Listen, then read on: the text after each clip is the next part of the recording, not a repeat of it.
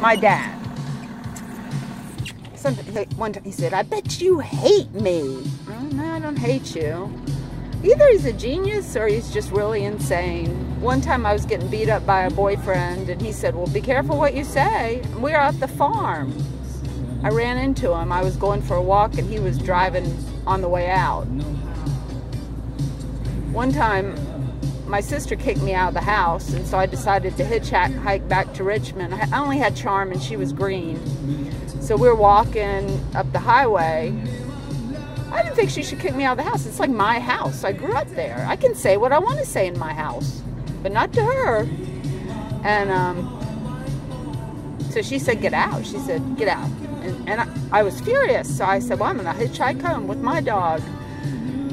And so my brother and dad were coming in for the dinner that we were supposed to have, and they pulled over and they said, "We'll give you a ride to Richmond." And I said, "No, I'm hitchhiking." And they left and went back to the house. And then I got up to Duck's Corner, this little place.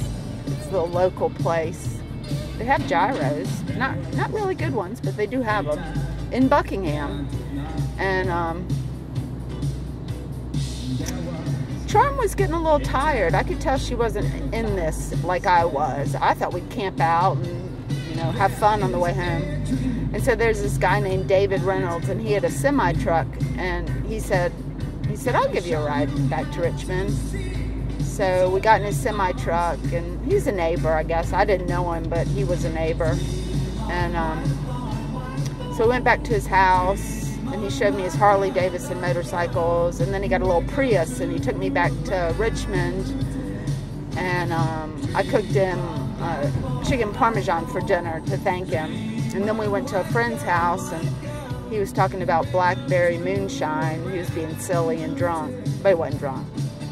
I hope he comes to my opening if I get an art opening, because he's an awesome person. Yeah, he didn't expect anything but a thank you. Nice gentleman.